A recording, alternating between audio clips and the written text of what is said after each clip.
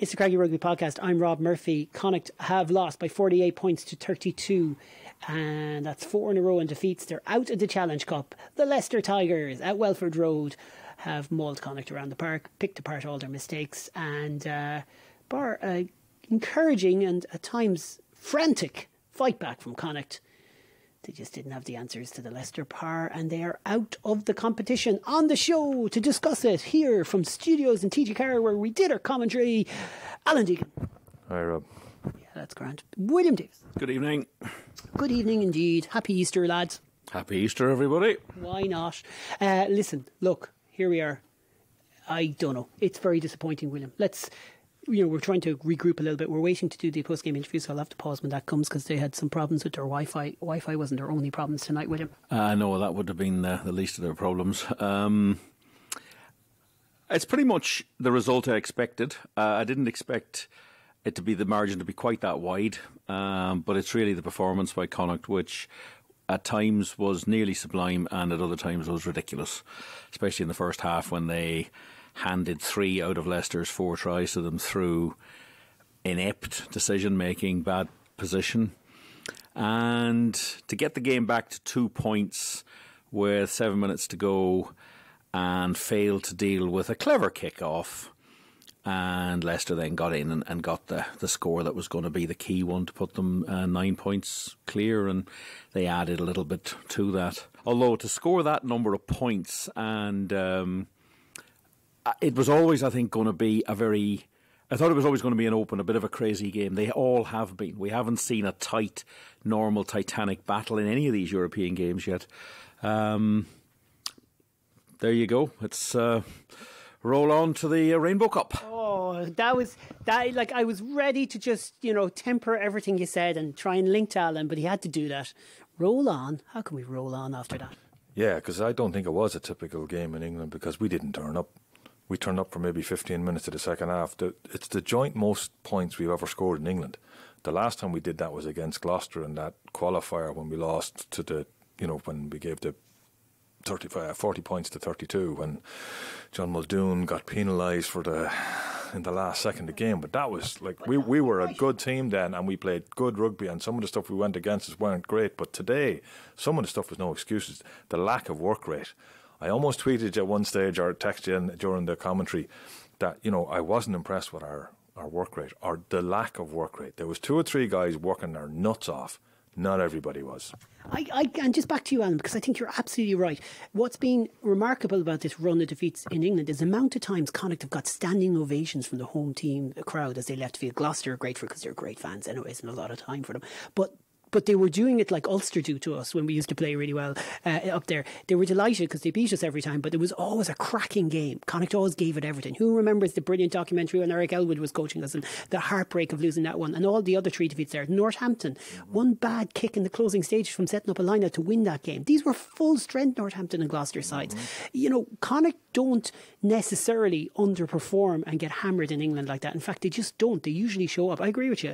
Tonight, when you're conceding 48 points, you can't say that's in the same category. Not even close, because that was their second stroke third team. There was maybe 5 of their first team players in that 23. The average age of their bench was 21. And they hammered us in the last 10 minutes of the game. I'm just as angry as I've ever been about a Connacht team. But a shocking display. I love this. William is wondering, do I go further? Do I go deeper? Or do I bring it back? They were 2 points behind with 7 minutes to go, and they made one very serious error. Abraham Papaili took a kick off and got stripped. That's played properly, and Connacht could probably have won this game. They stayed in the game. They were allowed to stay in the game by Leicester making errors, and Connacht were good enough to actually spot the fact that they weren't defending at the breakdown area, and they scored a couple of tries off it. It was just a crazy game, but the first half was appalling. That's my real concern, is when you give away, you hand them 3 tries just through the drive-in maul doesn't bother me because that's how they score their tries. But when you've got players, we're just watching one of them here again now. John Porch goes up for a ball, taps it in, and he just walks in. In fact, there's only about 4 Leicester players there, and there seems to be about 12 Connacht players, but it's just the way the ball went. From a simple up and under, there was the mistake at the breakdown area. Sorry, but that simple up and under came when John Porch had just come back on the field from a HIA. That's clever play. That's good play from Leicester to say, right, he's just come back on the field. Let's put him under pressure and see what he does. Yeah, I thought it was an old-fashioned bomb at the right time. Exactly. It was, yeah. But again, look at the work rate of the other players around them. Not enough guys are taking enough responsibility, in my book. Defence is an attitude. It's not you can have whatever system you want, but defence is an attitude, and we don't have it. I'm just watching the replay just to emphasise what you say. When the ball comes down, there are about 6 or 7 Leicester players alive to it, and there are about 3 Connacht players alive to it. And I think, they were hunting in a pack for that ball. Obviously, it was their front foot opportunity, but it just backs up what Alan's saying. And look, I'll say this too, as well as all the mistakes, William, I just got the feeling one of the things that's really been frustrating me all season is when we do get into a bad kind of zone or where we are, when the teams like Ospreys who beat us or Bristol, I feel like those 2 games come to mind where they just were better than us when it mattered. They had something in the locker that they could go to and score pretty easily when it mattered, and that's what Leicester did. Every time Connacht rattled their cage in that second half, they came out with an answer. Yeah, they were more clinical. They took a couple of those opportunities well, and they certainly they'd no option at the start of the second half than to go for it because they were so far behind and they'd been so poor. And Leicester were a little bit maybe switched off. It didn't take them long to switch back on again. But I think it's the last 7 minutes that is really going to stick in their throat, because in a tight game, when you get back, irrespective of how you've got there or even how badly you've played, you are still 2 points away from the game with 7 minutes to go, and one bad error. The good thing that was done by Leicester, they took their opportunity. They got a chance there, they got a sniff, and away they went. All right, let's pause for a second to get a few snippets of the drama, because I just think it'll sweep you through, and there were some great moments for Connacht from the highlights of the commentary. And let's pause also for a second just to have a listen to the post-game audio from Connacht. Connacht inside the Leicester half the field. Leicester being told to release. Connacht going to attack the narrow channel. They have a lot of players out there. That's a really good line, and they're away. Super opportunity for O'Brien. He's got it back inside to Kieran Marmion, and Marmion's going to go in and score. Leicester 5 metres from the Connacht line with this line out, and they're wasting no time. They've set up and they've got the maul going already. The throw was perfect. The maul looks good. Is it unstoppable? I think it is. Connacht have succumbed to Leicester's maul attack. One stoppage. Heffernan is looking up. There's the ball at the back, and he's been told to use it. Marmion's going to do it. It's a very slow ball. Nothing going in terms of the maul for Connacht, but they're going to get the back line working. Carty's knocked it on. He's dropped it to the ground. There's complete mix-up between himself and Daly, and Leicester have picked it up. Leicester chasing down the field. They're going the length of the pitch now with 14 men. One pass will do it. They're going to go all the way from one end to the other end of the field, and Matthias Moroni, off a pass from Guy Porter, who picked it up, has scored a try. Masterson's trapped behind the gain line. Not his fault. It's all gone very slow. Connacht underneath the post, but 10 metres out now. Oliver coming back inside. No one with him. Driven back in the contact. Dennis Buckley's trying to rescue the situation. Leicester on their feet are over that ball. How have they not got a penalty there? Connacht are very fortunate to still be in possession. Paul Boyle trapped and stopped. Connacht haven't met this ferocity for weeks. Not since they played Munster, as we said. And Leicester are just dominating the contact here. Beelham's under pressure. Ben Young's the scrum half's over that ball. Have they turned it over? Connacht are nearly throwing the white flag here at this stage in this particular attack, because they are out of ideas. Gavin Thornbury is just there to save the day now. Heffernan as well. But Connacht are now 15 metres from the Leicester line. I don't think I've seen something go through this many phases behind the gain line. Another smash hit from Leicester. They're just dominating the contact. Beelham with a carry. Leicester trapped him behind the gain line. He could be injured there, so we'll just see how he is, because he was trapped awkwardly. Leicester coming through. We're just waiting for the referee's whistle to go against Connacht. Buckley, Heffernan. An advantage to Connacht. How have Leicester given a penalty away there, and they're so dominant? No advantage, number 9, side entry. Connacht should kick the 3 points and get within 2 scores here, you'd imagine. Finlay Beelham tackled inside the 22 without much of a gain. Leicester are off their feet, picking right through the middle of the ruck. His own Masterson throws the dummy and goes for the line and scores the try. Dominic Robertson-McCoy. He's a really good target in those carries and simple balls. Lovely pass back inside to Wootton from Blade. What a brilliant backdoor pass. No hands tackle. Well, it goes Wootton. He's got the score under the post. They didn't hold him. He scored the try. Connacht can hold their discipline. They haven't conceded an advantage for a penalty yet, but that's what they did in the last two times Leicester there. Leicester won a try or a penalty. They're almost over the line. Connacht have stopped them. No, they haven't. Andy, friend, first of all, I mean, just maybe assess that for us. It was just such a bizarre game. 7 tries to 4, I think I made it in the end. So maybe just give us your first initial thoughts.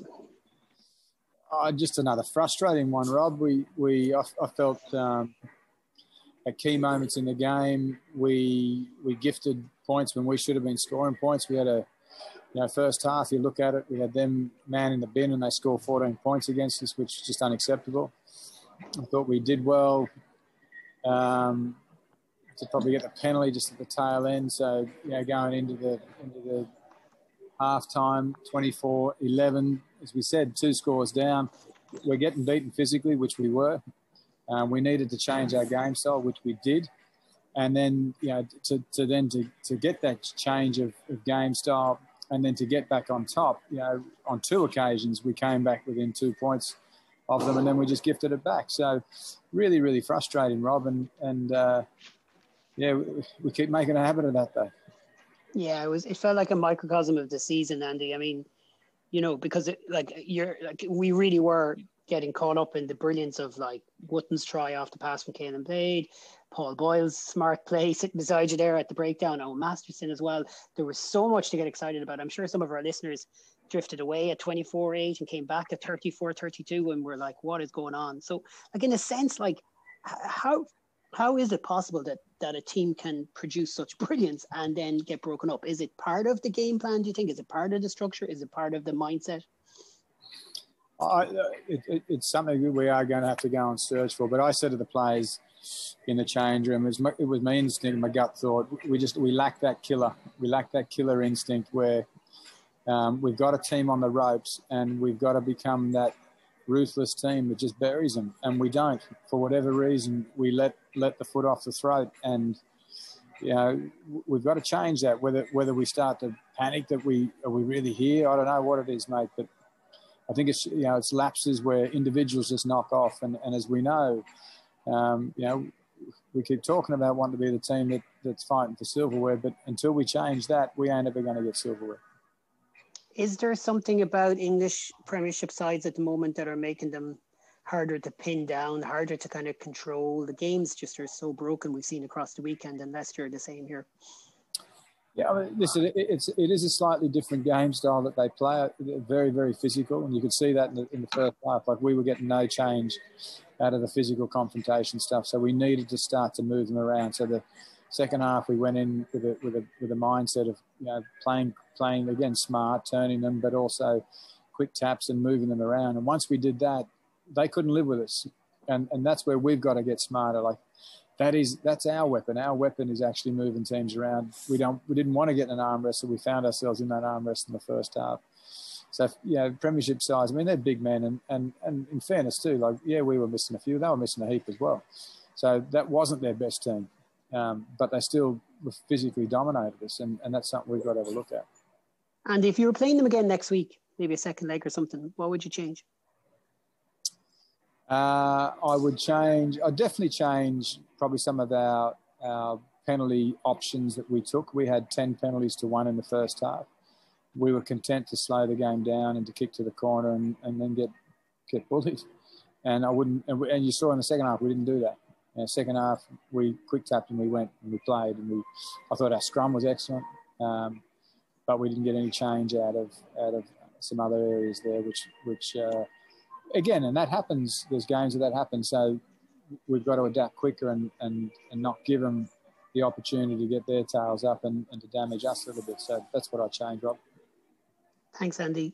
Paul Boyle's beside you. Paul, I'll start with this. And I don't particularly want you to have to assess the referee too much, but you did go to the referee on our commentary. We could hear you in the second half. And you just highlighted to him the penalty count had been rising. He had warned Leicester in the first half. I mean, obviously they got one yellow card, and obviously there's a hell of a lot else that went wrong in the game. But at the same time, how frustrating was it to play against a team that had 13 of the first 15 penalties in the game? Yeah, it was very frustrating. I suppose the most frustrating aspect of, how the ref handled it near the end in the game was the end of the first half. He put them on a last warning. And we took the kick, and I said to him as we were walking off, don't forget about the last warning. And they gave away 2 penalties in the first 5 minutes, and I highlighted again that they were on the last warning, and kind of nothing came from it. But look, that definitely wasn't the reason we lost. The referee was 100% not the reason we lost. We let ourselves down, like Friendly said. Anytime we got some sort of foothold in the game, we gave them easy access back into it, and that was obviously the main reason we lost. Paul, there's a lot of honesty in the way you express yourselves with us. Obviously, there's great interaction. And at the same time, though, this is 2 games in a row now, like the Scarlets' second half as well. I know there was kind of a broken side out there, and there were, the Scarlets had higher motivations in that contest, but just that first half seemed to be a kick on from the mess of the second half against the Scarlets, and yet the second half then obviously was much more like what Connacht are capable of. So maybe, I guess, give us a perspective on how frustrated you must be to give those 3 tries in the first half away, those tries that were very avoidable. Really frustrating, because I said it afterwards, it wasn't a work rate thing or an energy thing. Like, we were so up for the game, but they just got easy tries, and we're going to have to look back at the video, and I can't give an honest answer straight away because I actually don't know. But it was silly errors that gifted them tries, because on the whole, I spoke to Pete Wilkins after, like, defensively we were actually decent. For 90% of the game we were actually decent, but it was that other 10% that they just let loose, and we're obviously going to have to look at the reasons why. But on a whole, like, defensively for the majority of the game we were actually decent, just gave them easy access. How hard is their maul to stop? Yeah, look, they're big guys. It's tough to stop, but it is tough. Yeah, that's all it is. And from here, I mean, you do have this final bit of the season that we all have to make sense of, the Rainbow Cup. You obviously have an opportunity to try and fix some of these problems before the season's done. Yeah, 100%. And I suppose I've seen a couple of things online that, Jesus, Connacht are unlucky that they're after getting a tough draw and they have to play the 3 Interpros. But they're the games we want. And if we want to push on for next season and have a go this season, we've got to beat the best. And we're playing against the best teams, and the Interpros are the best chance you have to show how good you are. And I suppose we're going to use those 3 games as a way to show you guys, to show our supporters that we're building something and we are a good team. We just need to cut out those errors. All right, welcome back. Lads, I don't know, where do we go from this? The bloody Rainbow Cup's coming up. I mean, look, it'll be great if Connacht win, but they're not going to, because Connacht, despite finishing in the top 4 in their competition, have been drawn against the 3rd, 2nd and 1st ranked side. Such is the inevitability of having to regionalise the whole competition to start with. So it just seems very unfair. I'll go with you first, William, that you're facing Ulster, Leinster and Munster again. It kind of takes away any sort of they have a chance of competing in this. I still think it's quite bizarre that they didn't just play out the season and go for playoffs and get to a final in June. What about the money they lose from the South Africans? Well, they would have, because the South Africans wouldn't have been able to reach out. Yeah, there's a potential, I suppose, the South Africans would have wanted some of their money back because their teams didn't get paired. We still don't know. They could have come up with some sort of weird playoff thing where they let them play each other 4 or 5 times and join the playoffs at the end of the season. Who cares? Just something different. Well, they need to get the fixtures out so that people have some idea actually what's going to happen. We've got the weekends. We don't know what's happening for rounds 4, 5 and 6, which is completely odd. Yeah, because my dad was on today going, I said, well, the Rainbow Cup's happening. He said, oh, is it? I said, yeah. He says, well, who are we playing? I said, well, we've got the Interpros, but that's it. We don't know anything else. I know it's COVID and I know it's bizarre and whatever. And they had to try and save the money from South Africa to keep involved, and they have to try and all that. And anyway, it's the Pro 14's fault, because the only Pro 14 team to win a match so far this weekend in the Challenge Cup is Benetton. Against They Agen. didn't win a game in the Pro 14 all season. And have Agen won a game in France yet? I don't think they have. I think this, which only makes it, they're down the bottom of the table, aren't they, without a win? Oh God, who knows? Alan, check that out for me. Doesn't matter. Wider point. Yeah, I was just trying to wrap this up. This is, like, I'm concerned. Like, it's a week when we've seen 2 key coaches leave. We've spoken about it brilliantly on the podcast, might I say, lads, because I wasn't involved, so I can say that. Well done. And there's realities to that. it's an uncertain environment. But it wasn't a good week for Connacht news when the lads were leaving. I know it's great news that Colm Tucker and Mossy Lawler are moving up. They've done incredible work in the background, and we're excited about developing coaches like that. But you got to be concerned as well about losing two voices there and just wondering what direction this entire project is going in. Well, I think it's going to mean a complete reset for next season. Possibly needed. Which possibly in some ways can't come quick enough. But there is still a lot of rugby to play, and I think they're going to have to they have to face up to that. They still have to play 6 games. They may be able to use them wisely, though, and learn and develop, starting with a maul defence. Yes, that's a huge issue. I mean, sides. I mean, Leicester's is a very good maul. It looked legal to us. I'm kind of nearly sick of hearing about all of these illegal mauls because we're the only one conceding tons of tries. I know the Dragons one was that time, and there were questions over, I think, Bristol as well, and so on and so forth. But like at the end of the day, team after team after team have done this. Yeah, and that's a problem. We also don't have much of an attacking maul ourselves.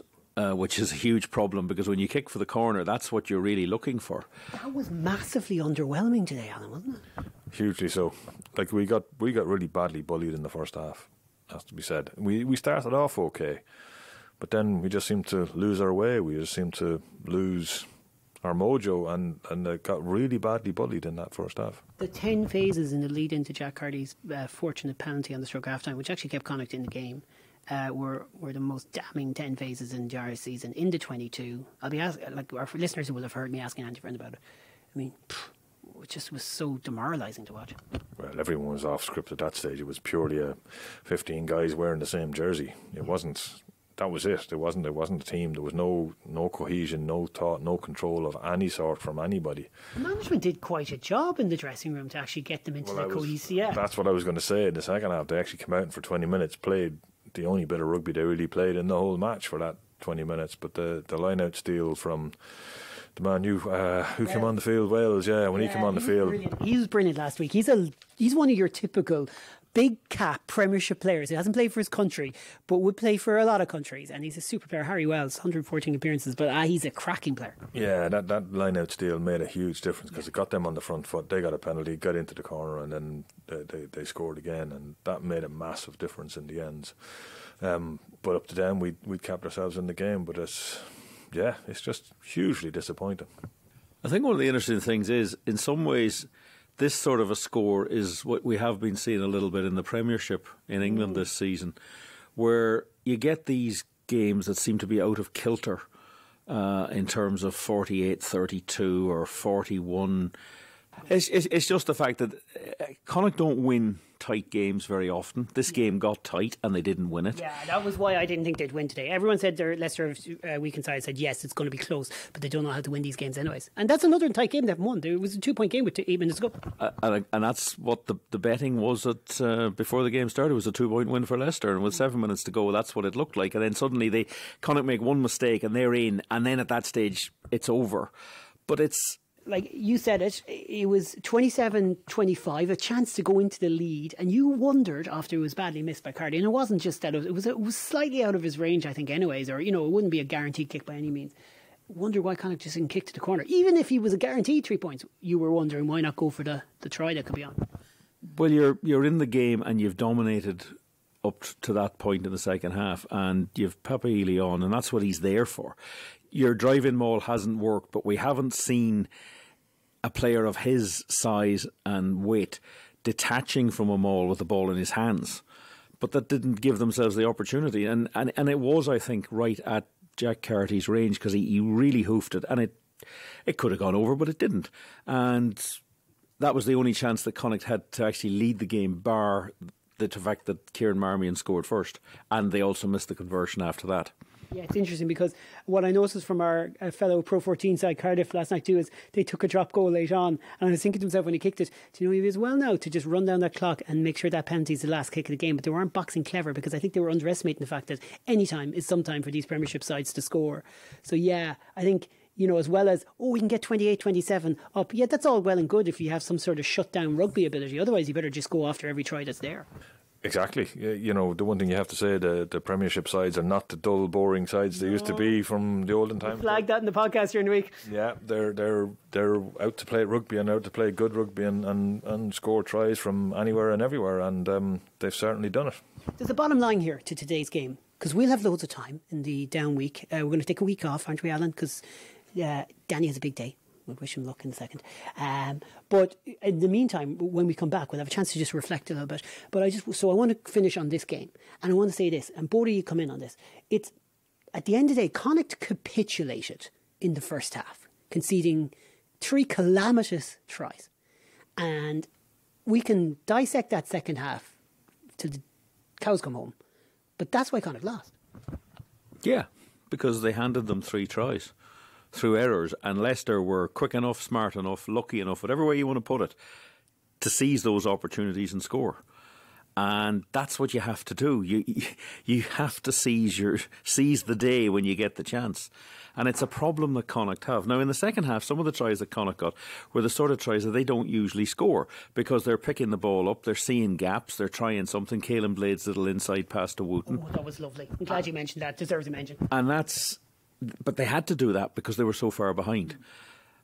But in the first half, 3 of those tries are just they're X-rated stuff when you see them. They're the sort of tries that you should never ever be conceding. Maybe one, because in every game you're going to make one mistake and you're going to get punished. But to have 3, 2 in 4 minutes at one stage, whilst the opposition were down to 14 men. It was 12 zip to 14 men. Yeah, that's just. Can you ask during the week, or did someone ask? Did they practice for that?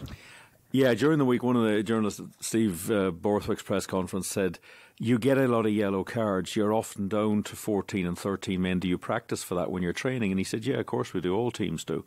Well, they don't expect, what they practice for is to keep it 0-0 or 3-0 to the opposition. They don't expect to get gifts handed to them, gift wrapped, here's a try. Just all you got to do is, when we make the mistake, you're going to score. And they did. And that's the real frustration. And that's cost them the game. But I still go back to the fact that somehow they were within 2 points and they just made another mistake, and Leicester said, thanks very much, we are going to seize the 7 points and we're going to put this game beyond you. Yeah, but we're not the only Pro 14 club to do that this weekend. Every match between the Pro 14 and the English Premiership in the Challenge Cup has been won by the English Premiership side. And some of them in worse scenarios, like how Cardiff managed to lose that game last night, I'll never know. Would Connacht get relegated if they were in the English Premiership? Oh, absolutely. But then Dragons were 10 points up with 4 minutes to go and lost by 4. You know. But again, but it's just. But I feel like that's just. It's kind of like playing the All Blacks in the old days. There's a difference between being in a battle with them and beating them, and there's a difference between Connacht scoring 32 points away to Leicester. Isn't that great? The game has changed quite a lot. You can be well beaten despite scoring 30 points, as we saw against the Scarlets. Absolutely, and I don't, everyone goes on about, relegation, you need one. You don't. The best rugby team in the world, the best 2-3 rugby teams in the world since professionalism have been Australia, New Zealand and South Africa, and they don't have relegation. So this thing that you have to have relegation, I agree with you, is rubbish as far as I'm concerned. That wasn't my point. It was more to do with the fact that sorry, that is something I just get really frustrated when I keep hearing about it. It's just rubbish. More rounded, not stuff. Yeah. All right. Rubbish. I think what's happened with England, actually, and maybe this is part of what's happened to the English Premiership sides this season, is there is no relegation. And all of a sudden they're freed and they're open to play a lot more joyous rugby rather than this grinding out rubbish that they've been doing for the last God knows how many years. A guy who I thought was very good in the first half, Zach Henry, can thrive and come through from second, third tier French rugby and get a chance, and they can try things because they're not trying to scrape their way through. All right, lads, listen, we won't try and couch this in the context of the season because we have plenty of time to do that. Is that fair? Yeah, I think it's... Feel free to do so if you want. This is your moment. Yeah, I think it was... Andy Friend described it as the start of the second part of the season. Well, unfortunately, it didn't last very long. Europe hasn't been very good this year. They've played 3, lost 3. And they're back in the Champions Cup next year, which is going to concentrate minds a bit. I don't know how that's going to be set up. There's rumours that it may be the similar system that we had this year, just 4 games rather than 6. Apparently the French are very keen on this, but television aren't. That's going to be a big challenge for them because they're going to get an English team. and they're going to get a Bristol or a Leicester or somebody if Leicester get in. But you're in the Champions Cup, it's the top 6 in the English Premiership that you get drawn against, and that's a long way off. But you can see the challenges that are there. And the Rainbow Cup is 3 interprovincial games, and we know how much of a challenge they can be. Yeah, not looking forward to it. We should finish on that. Best luck, Danny Deegan, because we won't be chatting before then. His big day. The man is going to be very close, reporting on it. Alan. Yeah. Danny's getting married to the lovely Bronwyn next weekend. So I won't have to worry about any Connacht game next weekend because I'll be at the wedding as the father of the groom. There you go. Like the star of our podcast. Well, he's not going to be the star of the day, but he's going to play an important role. That's it from us. Best of luck to Danny, and thanks to you all for listening. We are nothing but frustrated here. We'll see where things go from here. Loose, cut it loose. Break out or nothing changes. Sad